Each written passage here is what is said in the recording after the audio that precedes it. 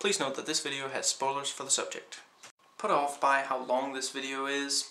Don't worry, I tend to jam-pack my videos with as much content, as many details as I possibly can, and I try to talk pretty fast, so while the video is a bit on the long side, I don't repeat myself, and I get into a lot of details about the subject that, pretty much anything that I feel I can comment on and that I think you might find interesting. The Event Horizon movie thoughts. Now, I want to start with saying that the whole idea of a black hole allowing us to travel anywhere, and then, hell is discovered, that's not a bad idea. And this thing of, if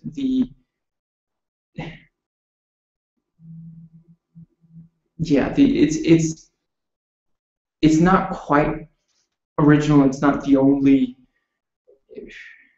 Actually, it might be the only one where it's specifically hell. But the overall idea of a spaceship abandoned and such is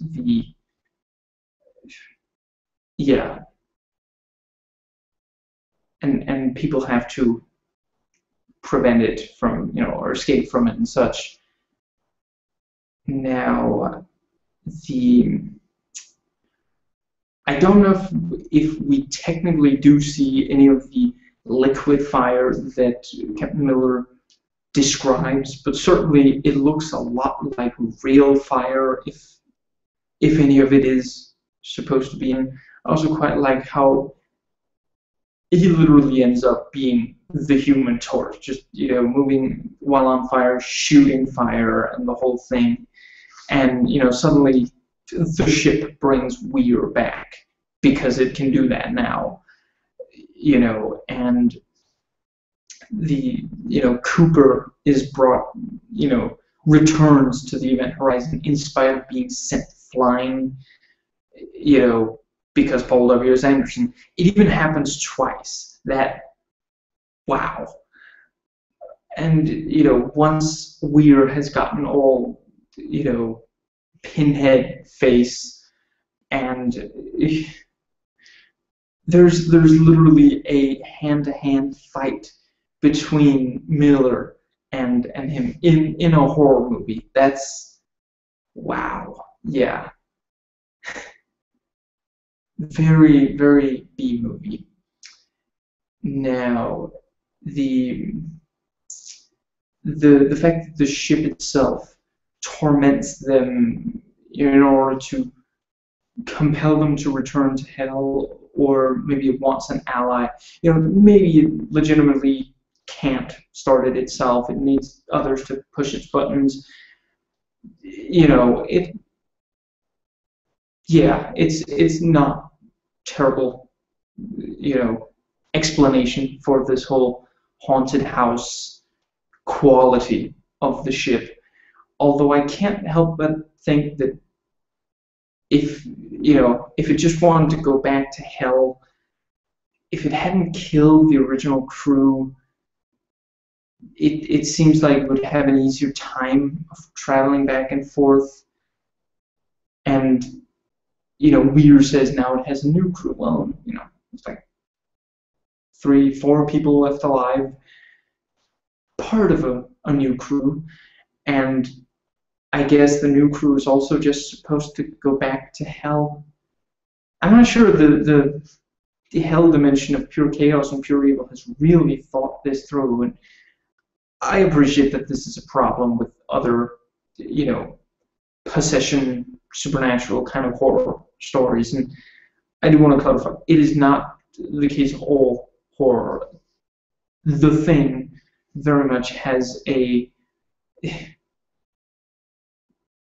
the Thing does not have any such problems. Now, I do like the very final shot of the door ominously closing, suggesting that maybe there's still some hell left in the the part of the event horizon that they were using as like a lifeboat. And the captain of the original ship, of course, warns warns via the transmission, warns in Latin, which is the genuine sign of a douche, which is, of course, as we know, something straight from the bowels of hell. Now,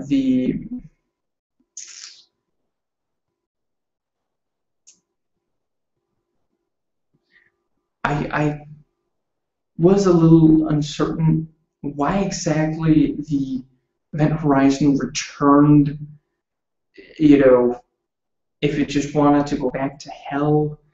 Should it have taken that left turn at Albuquerque? Does it have ADD? Is it really just, going to go back and forth, grabbing one crew at a time, 7-year gap at that? Is this like the next generation of the ferryman over the river Styx, just taking just a few people at a time?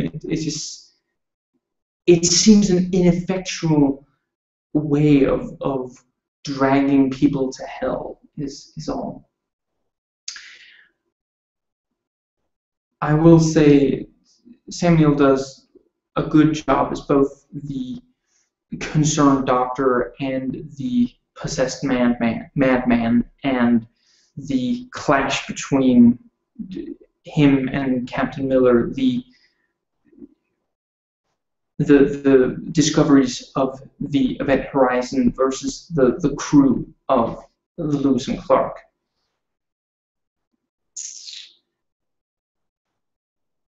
Now, this was actually, I had forgotten about this. I haven't watched this in ages before watching it to review. This was back when Paul W. Sanderson genuinely had very few different ideas, and he would use several of the same ones in his movies. So this has the shot that tracks from one part with some people and then all the way over to another part of, in this it's a ship. He used it in one of the movies he made around this time, and it was the overall the same shot. It was just, yeah. And there's the, blocking a door which is shutting, and you've got the, a laser kind of thing being pointed directly at the camera and sort of scanning down. Yeah. Now, I suppose that more or less covers it. It is a bit, from what it starts out, it's really too bad that it ends up it's just this, slasher film in space. I think it's pretty. It takes gall to so blatantly rip off Hellraiser with the pinhead face and the quote, we have such sights to show you, I believe is the original. And in this it's pretty much word for word. I think and they put it in the trailers just to let you know, yes, we are ripping it off, and yes, we have absolutely no shame about that. It's, yeah. Now, I suppose that pretty well covers it. Yes.